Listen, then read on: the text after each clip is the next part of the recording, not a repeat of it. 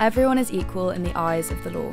That means we all deserve to have our rights respected, and the rule of law should ensure that is the case. Sometimes our rights are unfairly breached without us even realising.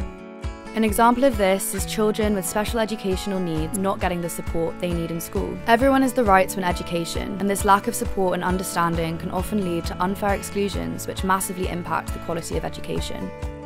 Girls often suffer without being diagnosed as well, because the system is based around males. Even after school, there is a lack of SEN opportunities in the workforce. Adults too can go undiagnosed until late in life, meaning they don't even know they could flourish with some extra support. Ultimately, everything comes back to knowing our rights, and a great way we can level the playing field is to drive public law education, particularly for young people.